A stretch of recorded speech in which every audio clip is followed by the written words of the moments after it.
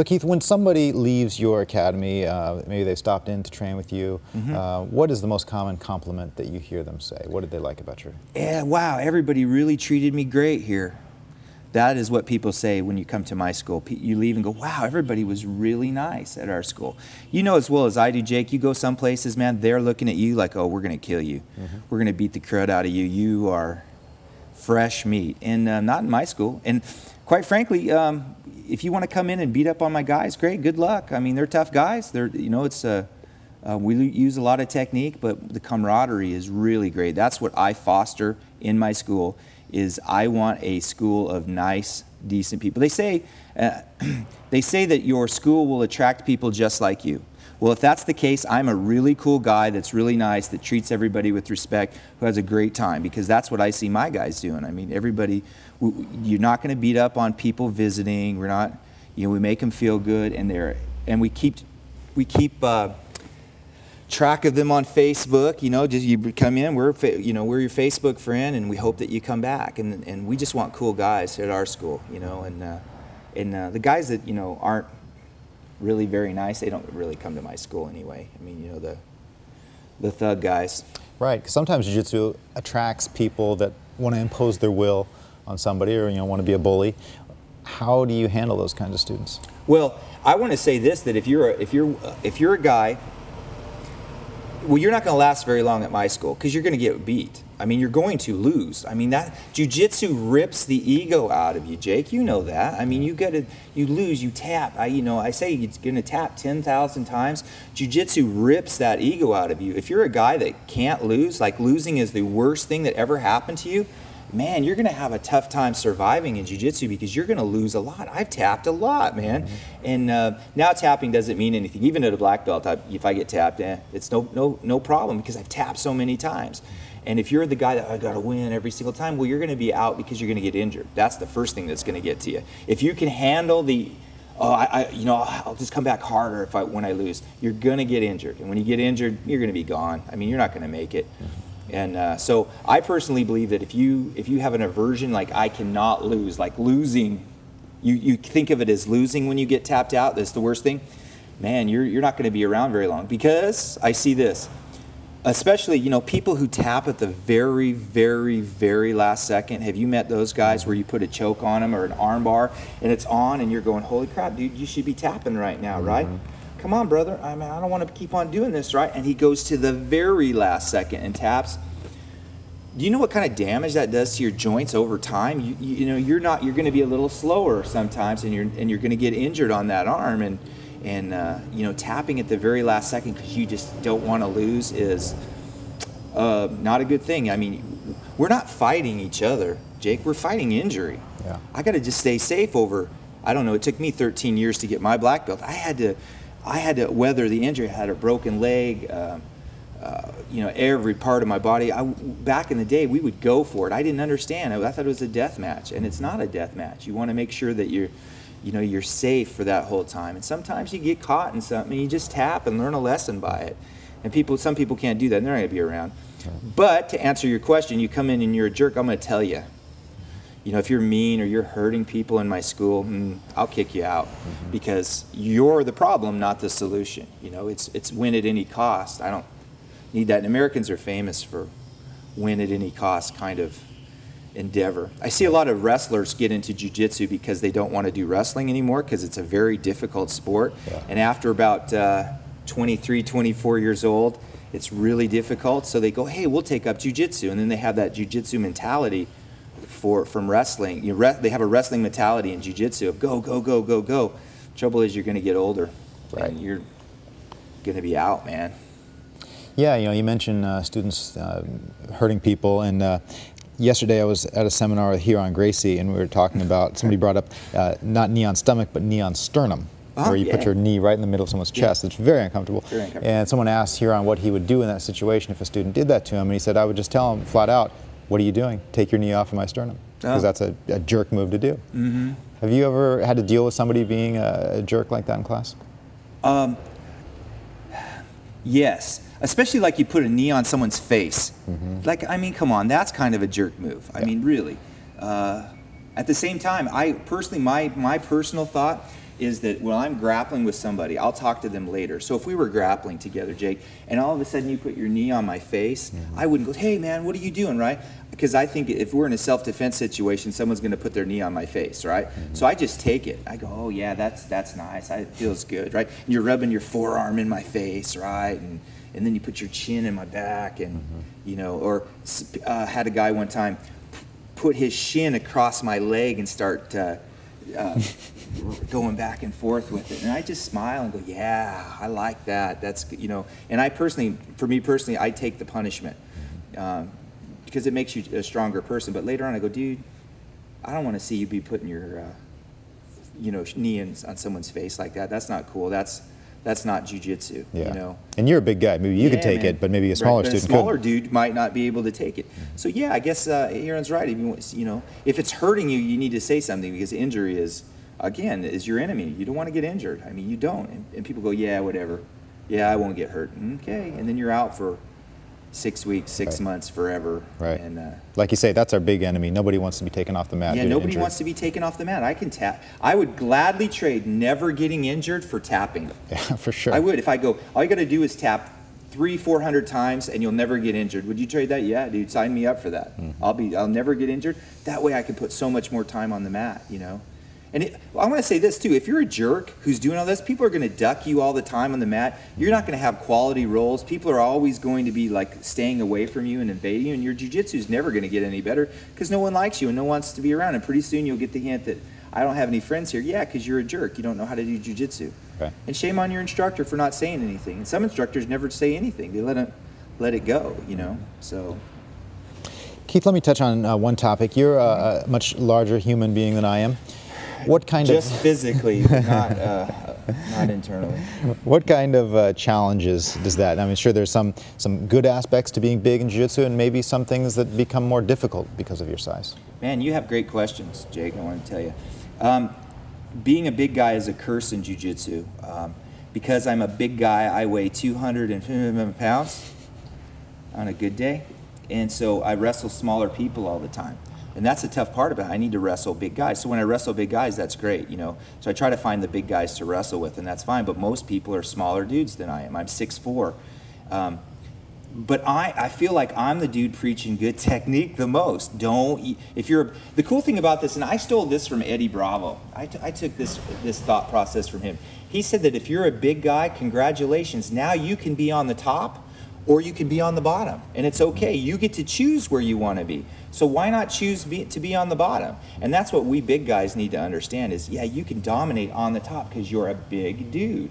And fantastic. And what happens when you get a guy your size who's much stronger and he puts you on your back? I tell this story to my students, and that's a very, it's an embarrassing one, and I'm going to tell you, for the entire population watching this, that when up until about purple belt, man, back in the day, I mean, you know, it was really kind of go for it. You know, we were, you know, I had to win all the time. I'm going to say that. I had to win. You know, that was my thought process. And all the way up to purple belt, I had to win. And when we started, we were going to start a match right now, right, we would slap, right? It was no bump. It was just a slap, right? There we go, right? And I would push you. I would tackle you as fast as I could because I needed you to be in the guard because I had to be on top when I was a big guy. And so then I would pass your guard because I was good at that because I'm a big guy. Pass your guard. I'd get side control and I'd finish you with an Americana a lot, you know. Typical big guy stuff, man. I was right there, right? And or I'd put a choke on you or something like that. But I never wanted to do like a straight arm bar, right? Because if I lost the position, then you could get up and I'd be on the bottom, and I didn't want to do that. And then in my mind, I was always going, yeah, I'll work on the bottom later because what I'm doing now is working. And one day I had this epiphany. You know, when is later, Keith? You're a big dude, man. And I'm looking at Professor who's always on the bottom, you know, and he kept telling me, he goes, Keith, you need to be on the bottom all the time. And I was like, yeah, okay. And so finally I said, hey, I'm going to be on the bottom. And from that day on, I was on the bottom all the time. So like my side control bottom, my guard's pretty good. My side control bottom, I'm very comfortable there just being on my back all the time. And as a big guy, that's what you need to do. You need to be on your back all the time because it's easy to be on top when you want to. Right. And that's the curse of the big guys. We can control this match. We're smaller dudes, you're going to be on the bottom. And that's where jiu-jitsu's at, is on the bottom. And Professor Sauer says that if you will work on your bottom game, that's where your hip movement comes in. So that when you're on the top, your hip movement's just awesome. You're not going to reverse that. You're not going to get any great hip movement being on top. It doesn't transcend to the bottom game. So be on the bottom and work your bottom game, and your top game will seriously improve with your hips. But we big guys, yeah, whatever, because I'm too busy winning. That I do my same tired old crap that I've always done, and I don't change. And man, if you're a big guy, be on the bottom, start on the bottom, get tapped out, but keep going. And pretty soon, man, you will be unstoppable. Your technique will be great, and they can't get you on top, and they're not going to get you on the bottom. Yep, it's great advice. And that's where big guys, that's their Achilles heel. You know, you'll be grappling, oh, I get you a big guy on the bottom, he can never get out. And now you've got, man, I know some guys, my friend James Foster, he's called 300, he's 280, he's a huge guy, but his technique is outstanding, and he's on the bottom all the time. And I'm like, man, I can't keep this guy down, dude. He's like he's really good that way, right? And he's a great example of what big guys should be. But most big guys, you sweep them, you're on top. Then they're almost like a turtle. Yeah, you're done, dude. And you know they want to turn over. I got to get out of here, right? So that's the curse of being big. It's not, jiu-jitsu is made for small guys because they're forced to face their demons, where big guys don't necessarily want to. But you're not going to beat a big guy who's great at jiu-jitsu. I'm just saying, it's really tough. If he's got the weight and the technique, it's really difficult to do. So, do you think jiu-jitsu is harder for big guys or for small guys? I think jiu-jitsu is harder for big guys because they're big and their space is small, and it's hard to get into some kinds of spaces. Where little guys, man, like I grappled with Master Renato Tavares one time, and Master Tavares is a very small man. I mean, his stature is, he's a small guy. I mean, you know, and God, he's just worming his way through everything. It's like, geez, I thought he had a shovel because he was just digging holes everywhere. I couldn't, you know, it was hard for me to keep a hold of this, you know, small dude. And that's what jiu-jitsu is all about. It's for little small guys to I want to say weasel their way. That weasel's a harsh word, but they just dig their way to where they need to be. Big guys are like, can't get through the holes like that. Right. So then they muscle, and it's not good technique. And, you know, they're going to end up getting that shoulder hurt, bust their knee or something like that.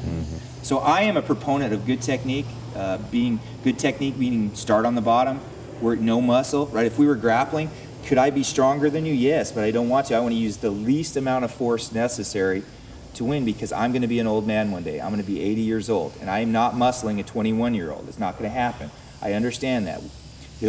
Everybody should have this philosophy that I have. I hate to say that because I hate to spring this on you, but we're going to get old, Jake, and we're going to be 80 years old, 90 years old. And if we want to still do jiu-jitsu, we have to have the good technique, meaning not making your muscles fire as hard as they can every single time, because that's where the injuries are going to happen. You should be able to find the right angles with the right muscle groups, exploiting his muscle groups to your advantage, and doing things with total ease and precision, no matter how much that guy's trying to kick your ass, excuse my language.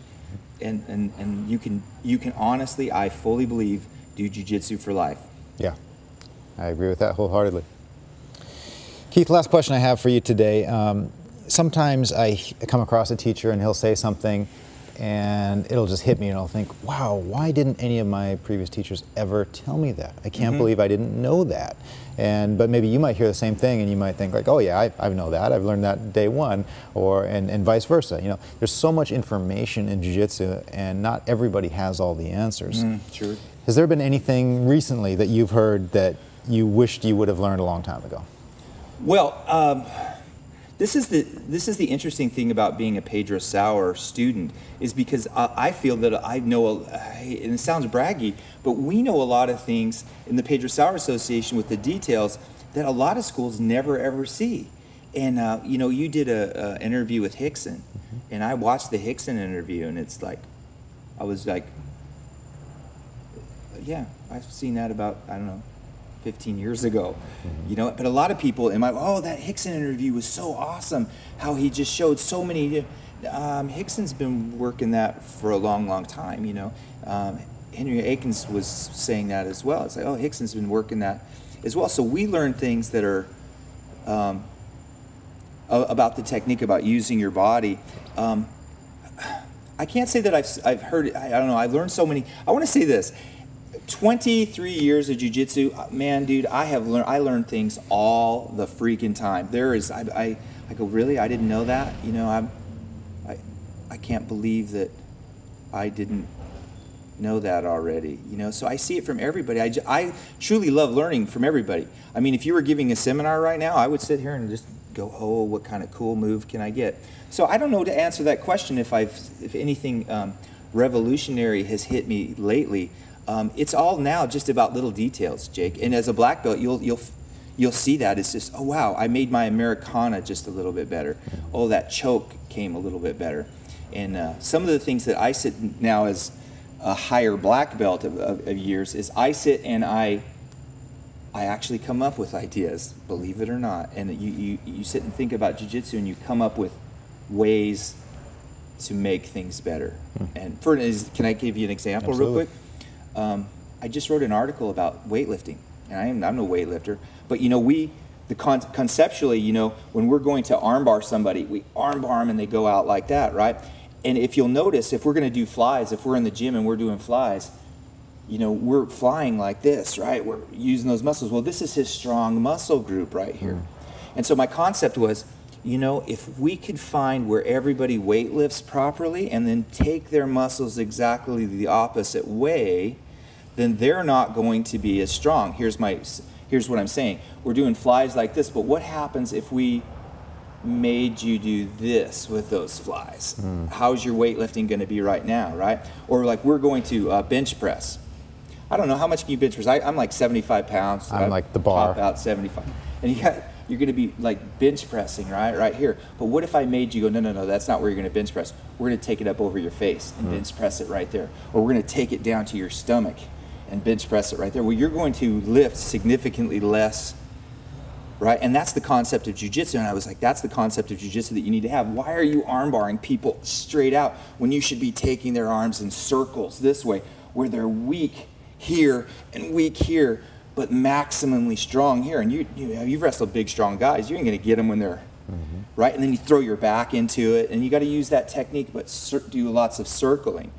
You know, you're Americana, somebody, you're trying to take them here. Well, look, that's strong, right? But then you take it down lower or up higher, or you circle, and you use muscle groups that you're attacking those muscle groups. And I think that's one of the concepts that I just was thinking recently that's really helped me to teach the ladies in jiu-jitsu. Because ladies in jiu-jitsu, they're gonna go muscle for muscle on a guy who try to armbar a dude like this who's big and strong. They're not gonna do it, but they can.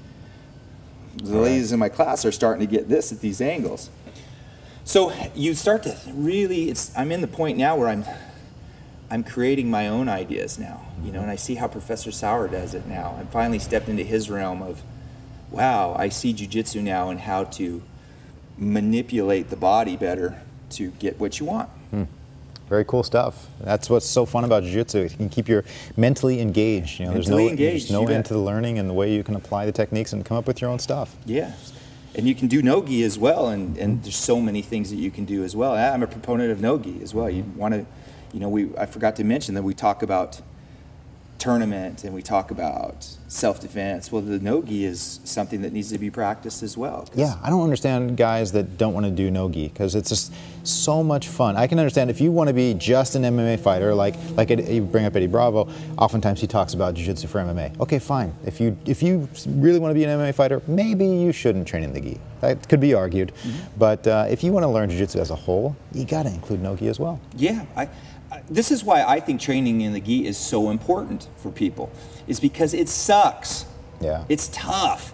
You're grabbing onto me, excuse me. You're grabbing on, I can't get you away from me, right?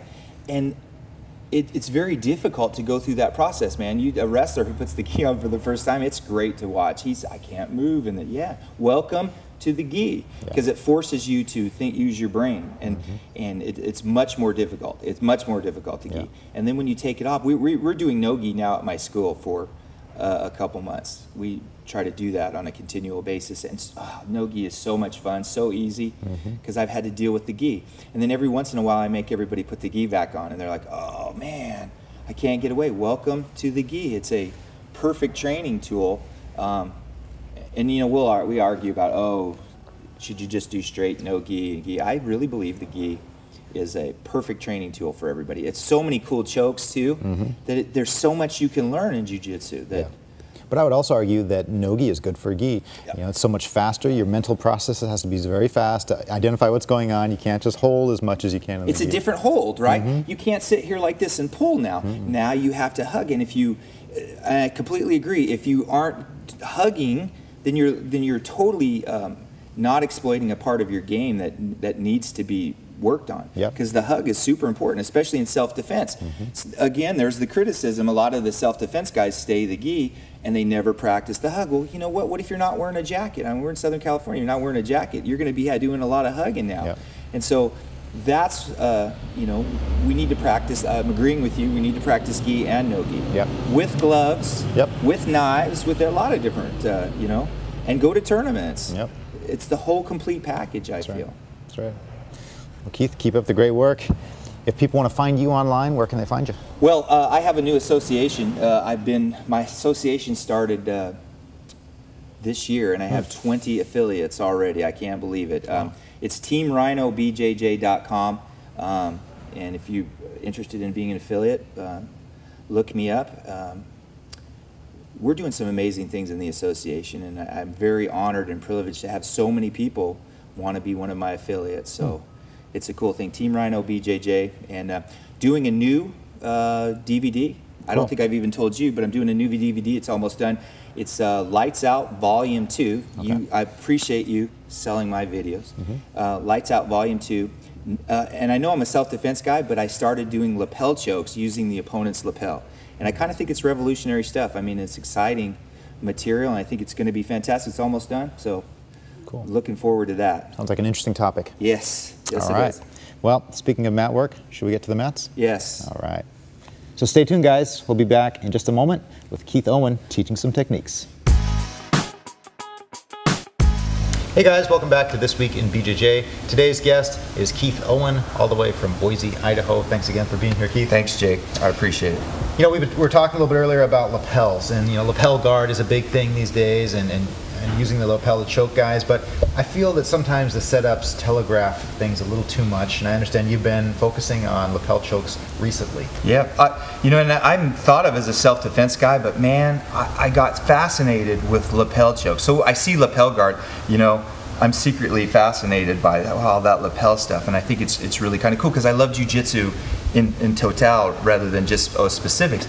So I started thinking about lapel chokes. Well, you know, when you watch YouTube, man, you're seeing a lot of guys know lapel chokes, but the setups completely suck. I mean, like the other day I had a visitor come in, and he's like a purple belt, and he's side controlled on. I'm on the bottom, he's side control, and he's sitting there fishing my lapel out, and just like, hey, put a billboard up, going, hey, I'm about to try to lapel choke you, and it's like, really, dude? Like, you're not even tricking me. I can see this coming, and so for most people, they never get lapel chokes using the opponent's lapel, because it's so obvious. And what I did was I created a video that's going to be coming out soon on a system on how to get lapel chokes and how to set it up, mostly how to set it up. And then you can put whatever technique that you see on YouTube into that game somewhere in one of those areas. And I feel it's revolutionary, and I sat and thought about it for a long time, and now my guys are getting lapel chokes all over the place because it's just the way they're setting it up. It's really the setup, not so much the choke itself, but once you get everything in place, things go a lot quicker. Awesome. Let's check it out. All right. So I go through in my video, and I'll just show you a few things. I want to talk about how to get your hand in the collar, because a lot of people, when we're grappling, Jake, and I try to put my hand in your collar and you have a good look, you're never going to get, look, see what I'm saying? Look, let's say I do get it. I'm way here. There's, now without grabbing, sit up tall. Look, I can't pull you. I mean, this is a really cruddy grab. I need to be way up tall. But the problem is, the more I try to reach up here, the more you push. This is no good. So I need to be up behind your neck here. So what I teach people is that we're here, we're grappling. I get up on my elbow when I put my hand deep. Now rip that thing out of there. You're way too It's deep. way too deep, right? And that's where we want to be when we collar choke, especially. You get your hand way up here. It is not here. You will get your feet, now you're going to have to wear a ring like this because you get your fingers ripped off. So you get deep. Another thing is, you want to, when you grab, you want to put your hand, the material in the pad of your hands, not the palm. People grab here and then they grab and palm that thing and they're holding on and rip it out of there. Bam, and it hurts. And you go, wow, I can't, my grip sucks. No, the way you're grabbing sucks. So if you'll put the material in the pad right here and come around. See, so I'll grab it, cruddy. Now rip it off. Way stronger. It's way stronger. Now I get in the palm of my hand, rip it off. And it hurts, you know? So we get up here and we get it in the pad of our hand. Man, he ain't getting that out. It's done. You can't even get a, you see what I'm saying? No, I can't even get anywhere near where I want to be. Yeah, it's a great grip. And it's hard to push me back down because I'm up on my elbow too. All right, so we've established that. How to get this, I call this launch pad A.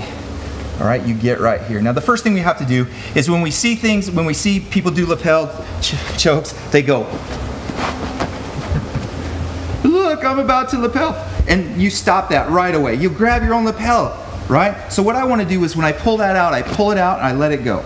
Or I don't let it go, I pull it out, and all I do is I'm going to feed it to my thumb. So check that out. Can you even see that, Jake? No, I'd forgotten you It is hidden from view, dude. So I feed it right here. So I'll go one pull. If I don't get it, I'll go back and do something else. Boom, and that goes here. Look at my feeder.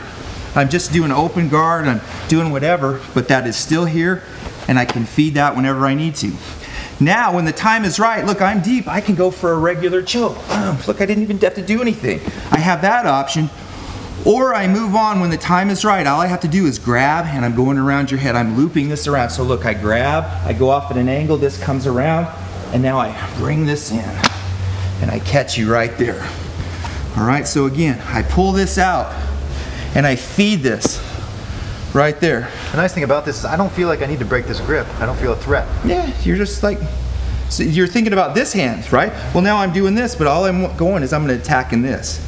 All right. Now I want to say this too. I could just go immediately right here, or when we're grappling, say I'm grappling, I can feed this sucker through right here and just let it go. And then when I grab my collar, I can feed it right there around his arm too.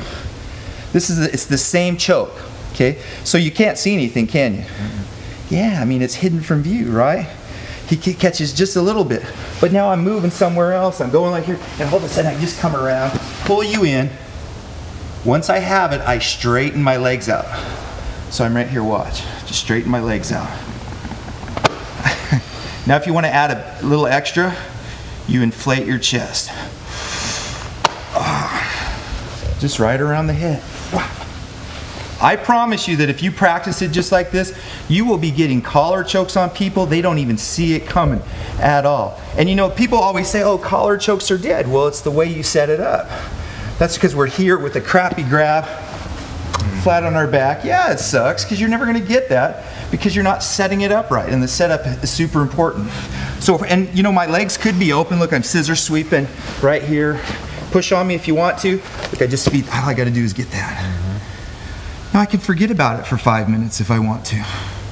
And you don't even see it. And that's how it's going to get caught. Boom, right there. You mentioned straightening your legs. What's the point of that? Well, I always, we could get in an argument out, do you bring your knees close to you during a choke or away from you during a choke? But if you can make his hips go away while you leave his neck in that place, it really puts him in an awkward position to be able to posture up. So you put me in a choke. So we're right here, hand in the collar, right? All right. So right here, if you bring your knees to you, while you're bringing me to you, that'll work. But now it allows me to start pushing up. But if you'll straighten out your legs and pull your, one more time, let's see if I can get out. Straighten your legs out, super deep, look. Oh. My hips are caught.